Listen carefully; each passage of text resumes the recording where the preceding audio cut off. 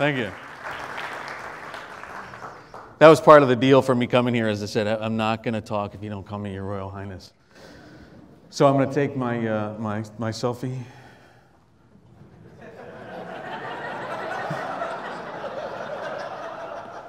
All right. So what is this thing and what does it do? I love proposing this talk to conferences because they're usually like, what the fuck is he talking about?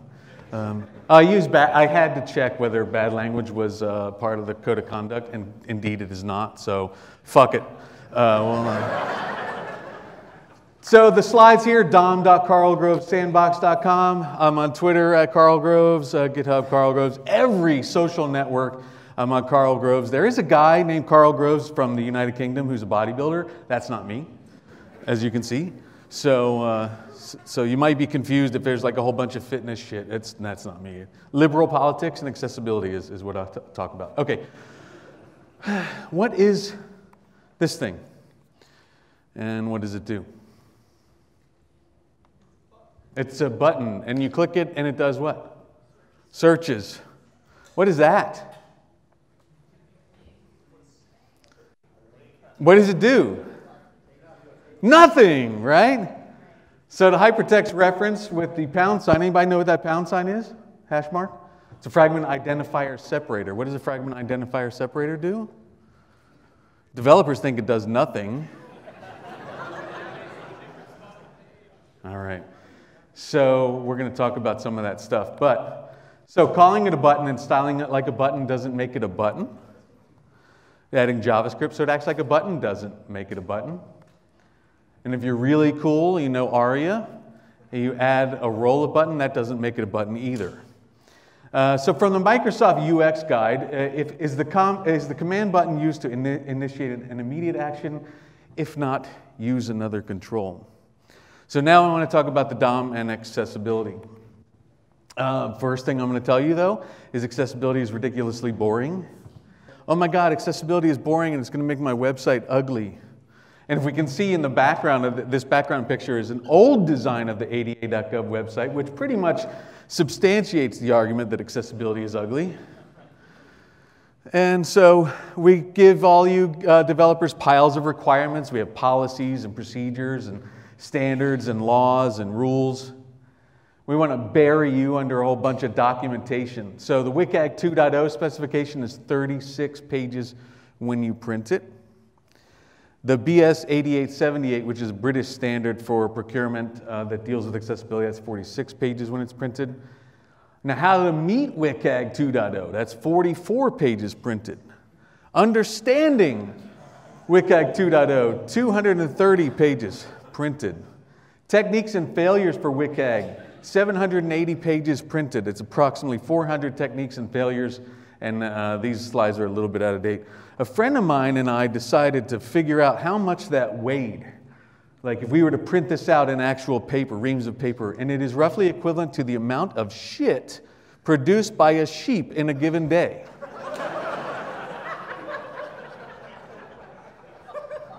So instead, I want to teach you guys one thing. I want you to remember only one thing. Always ask yourself, what is this thing and what does it do? Okay? So I want to go back a little bit in time to at least, I don't know, early days of the web and talk to you about that M in the hypertext markup language. So hypertext markup language, if you look at the picture in the back of this slide, it's actually a letterpress with all the letters. The term markup was derived from the traditional practice of marking up a manuscript, which involves adding handwritten annotations in the form of conventional symbolic printer's instructions in the margins and text of paper, manuscript, or printed proof. The letterpress dates back to the 13th century. And so HTML documents are SGML documents with generic semantics. One of the powers of the web and the proliferation of the web was the fact that HTML was so easy, right? Because we took all the craziness of SGML and Tim Berners-Lee created HTML, which was just a subset, had basic instructions for what an HTML document would have. Now the first browser, as we know, was the World Wide Web browser by Tim Berners-Lee. But it wasn't really until 1993 when Mosaic came out that the web started taking off pretty crazily. Anybody know why that was? Mosaic supported the image element. And as a matter of fact, from that point forward, we had what was called the browser wars, and that's where we saw whole piles of proprietary elements and attributes that were added to HTML that were not part of Tim's original specification. But we got to see stuff like applets, like holy crap, we can actually embed programs in our web page, base font, all that sort of stuff. Eventually did a lot of that stuff at least made it into the HTML specification, but they were all proprietary. Image tag was not part of HTML in the beginning. We also started seeing JavaScript, JScript, and CSS getting added to all the browsers. You know, JavaScript became part of Netscape 4. That was huge, huge, huge. But then we needed a way to deal with all this stuff. We were extending the capabilities of the web in such a way that we were making a mess of what would be supported on specific browsers. So that's when we saw, you know, best viewed in Netscape, best viewed in IE. And we needed a way of standardizing that, and that became the DOM. And so the DOM was the document object model, and it was a specification for dealing with representations of objects in the web, talking about what the methods and properties were. So really quickly, let's go back real quick for a diversion. What is this thing? Select element, right? So what does it do?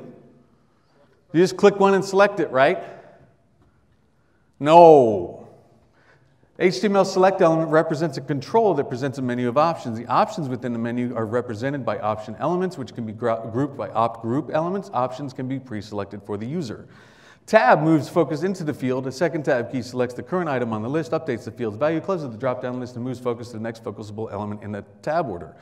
Alt, down arrow, and or space opens the drop-down list, moves focus to the selected option. If nothing is selected, then focus moves to the first option in the list.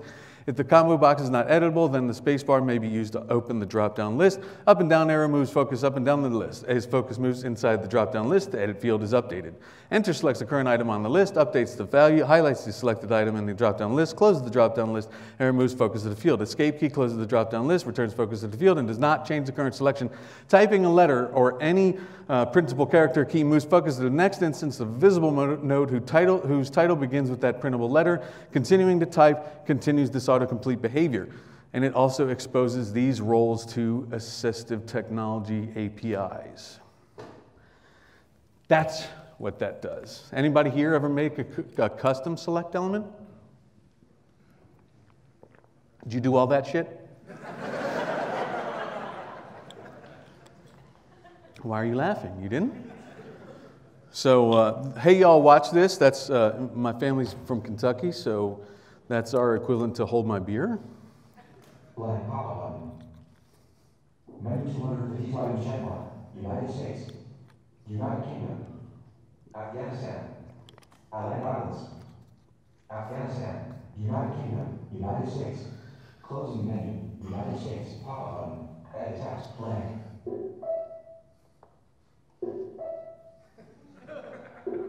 You are currently on text view.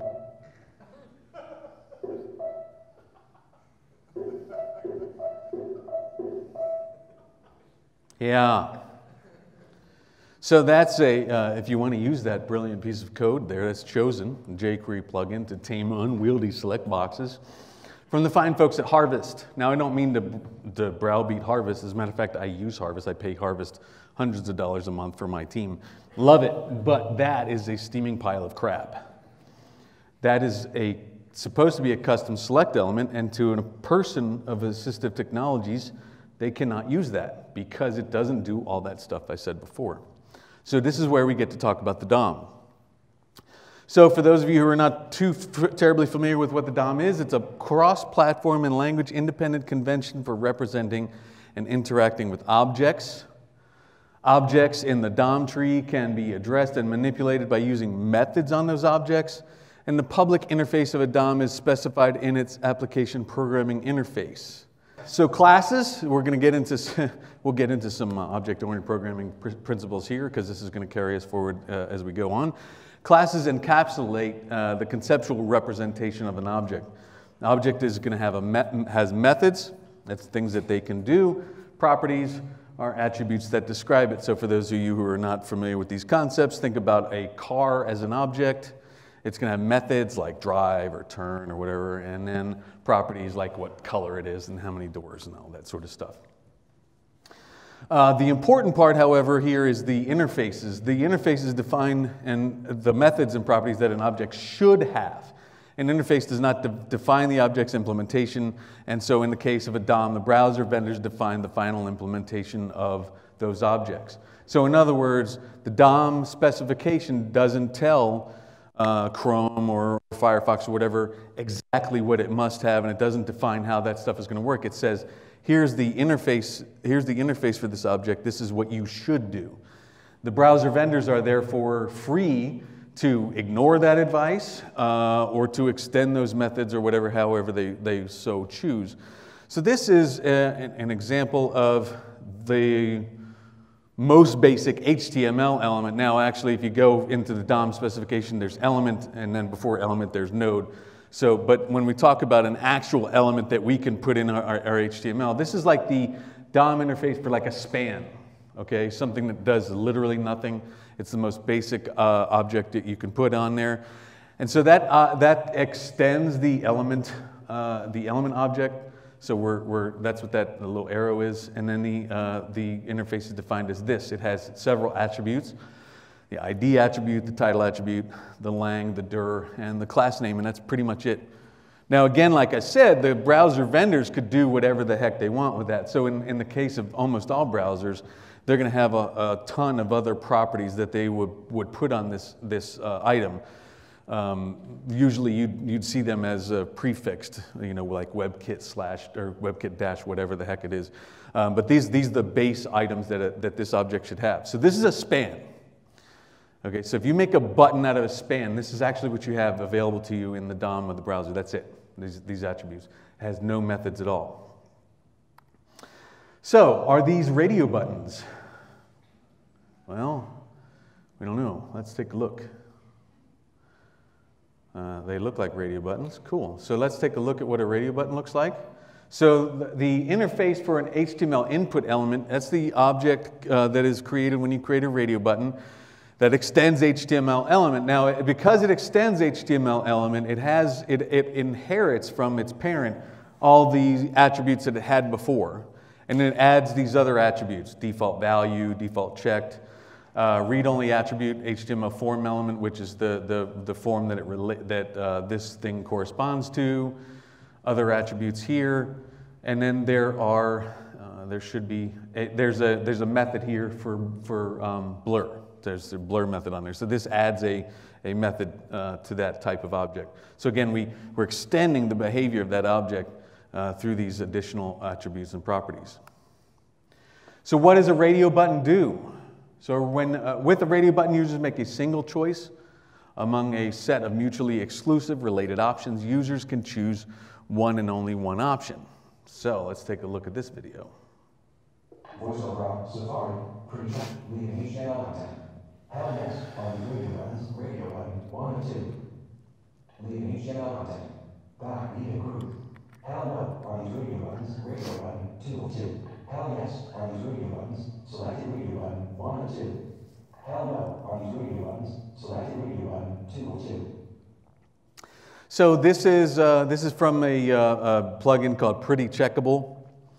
And what they did that was really cool is they use real radio buttons in the background, and they use CSS to sort of position the existing radio button off there. And you can use any image that you want for these radio buttons.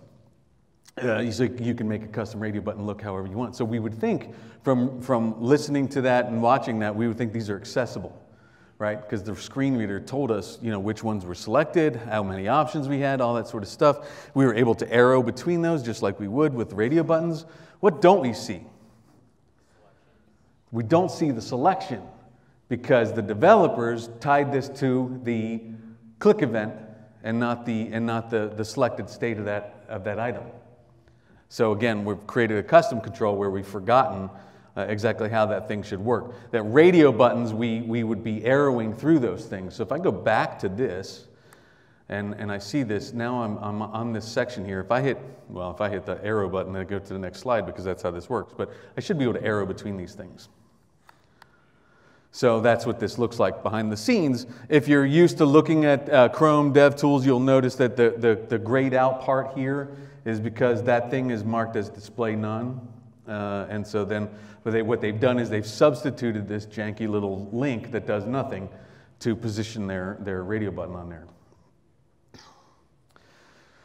So the relationship between the DOM and the user interface painted on the screen and the accessibility APIs is really, really important. Now this used to be exactly how Firefox worked before when they started switching from Firefox 4 to Firefox 9 million. The object that got painted to the screen was the same exact system object that would get painted to the screen on a desktop application. So like in your print menu, when you would be like selecting the radio buttons in the print menu as to layout or landscape or whatever, Firefox would paint the exact same object on the screen. One of the big changes that they made at Firefox 4 was that they started to use a custom element, so a custom object, because it would allow predictability across items. But anyway, what we see here is that what happens is as the screen gets painted, it's going to also create objects that the accessibility APIs can read.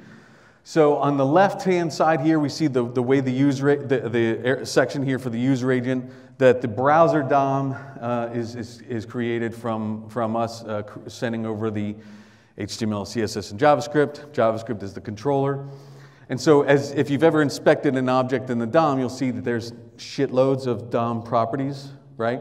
An accessibility API doesn't really care about all those things. The accessibility API cares about one thing. What is this thing, and what does it do? So it's going to care about what we call name, state, role, and value, okay? And so we have roles here, like what is it? Is it a checkbox? Is it a radio button? Is it a select element?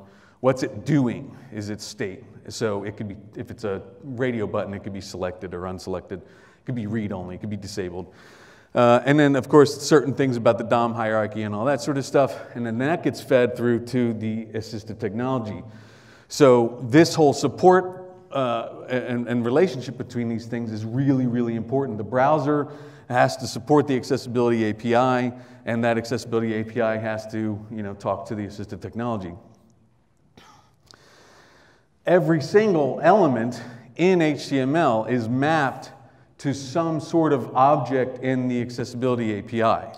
Okay, so if we're talking about the second row here, which is, the first row, which is A, that has a valid href attribute, is going to represent a link role in ARIA, and that'll also have corresponding roles here in MSAA and iAccessible2. MSAA and iAccessible2 are Microsoft APIs.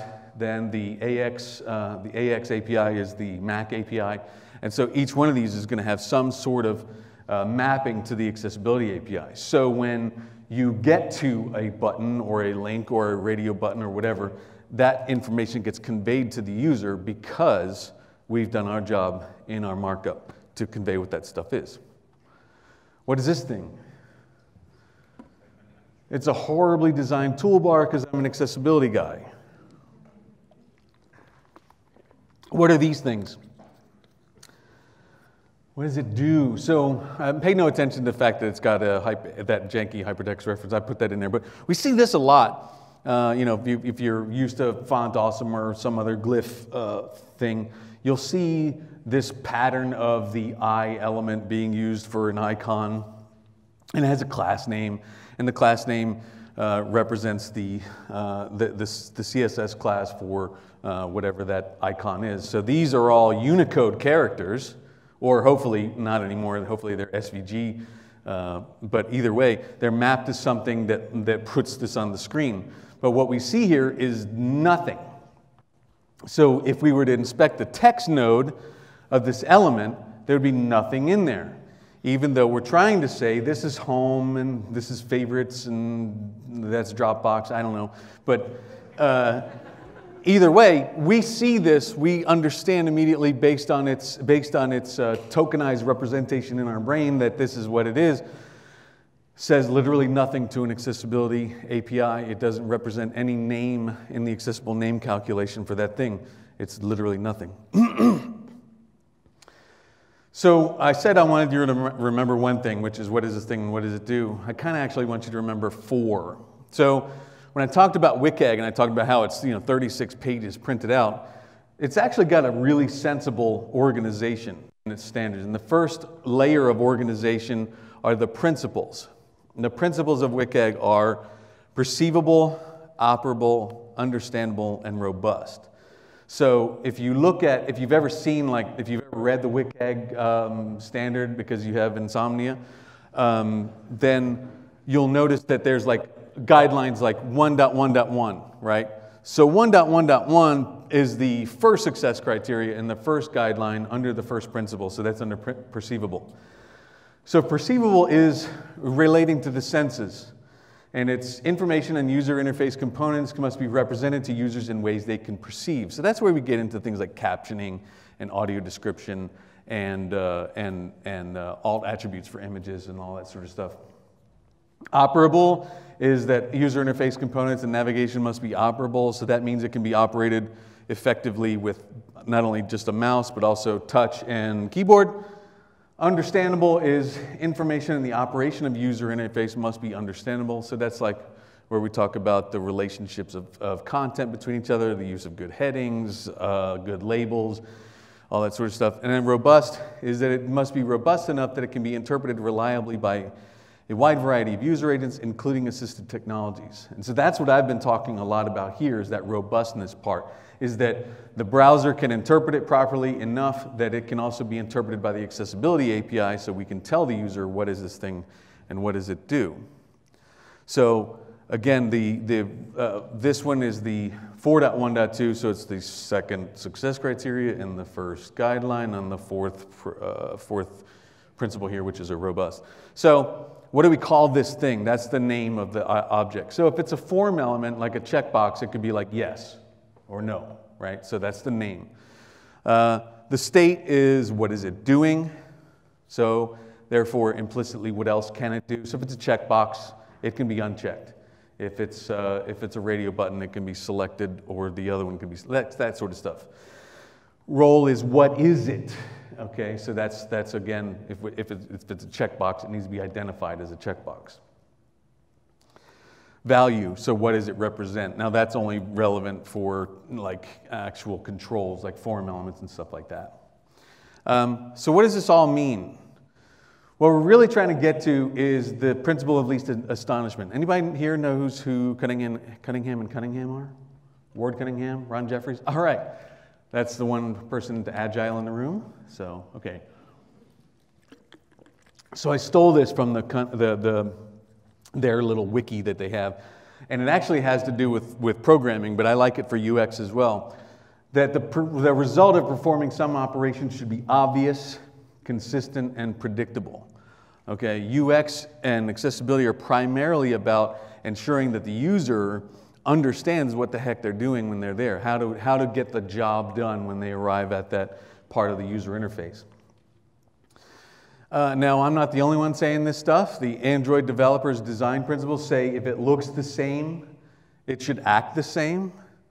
So I like this picture here because a lot of people point to this as something that's really awesome for accessibility.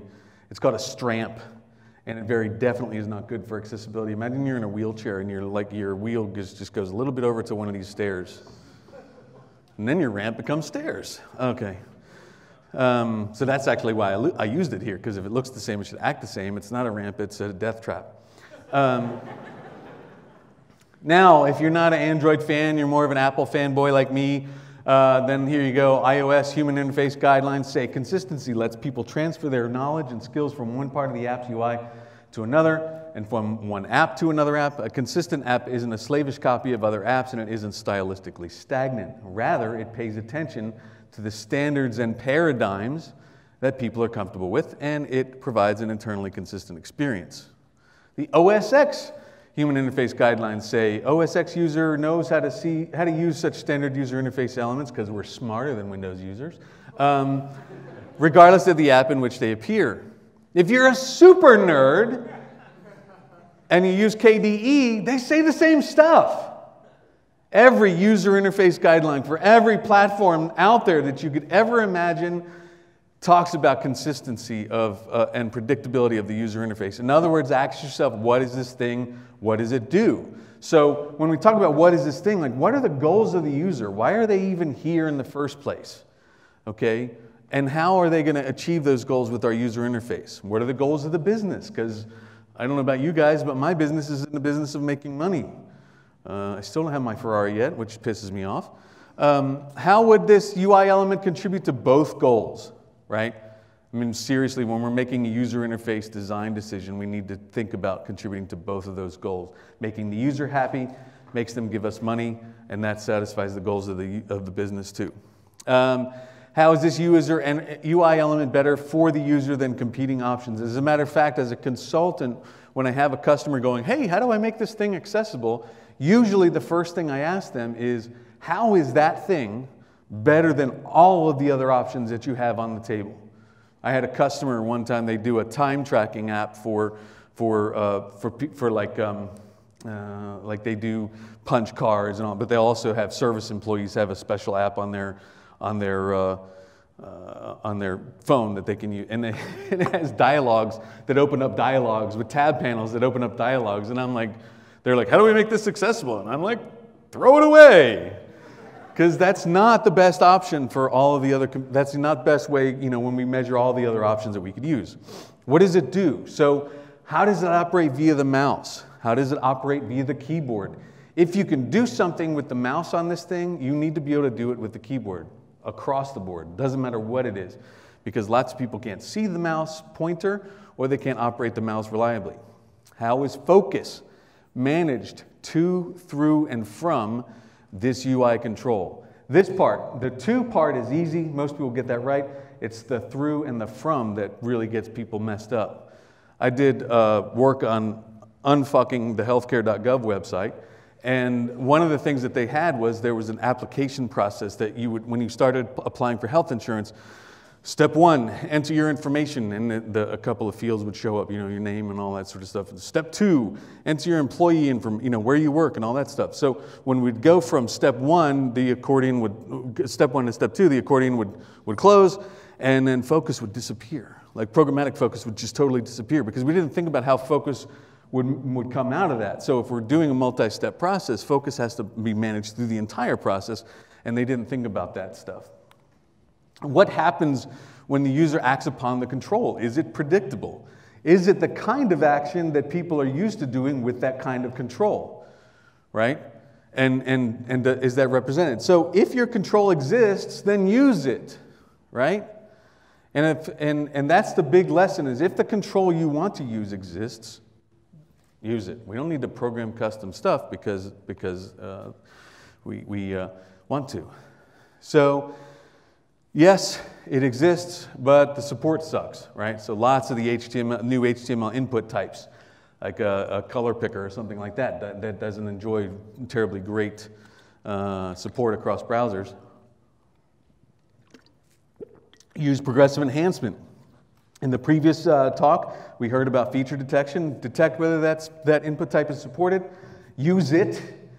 And if not, then you need to replace it with something custom. If styling is hard, give the designer a wedgie.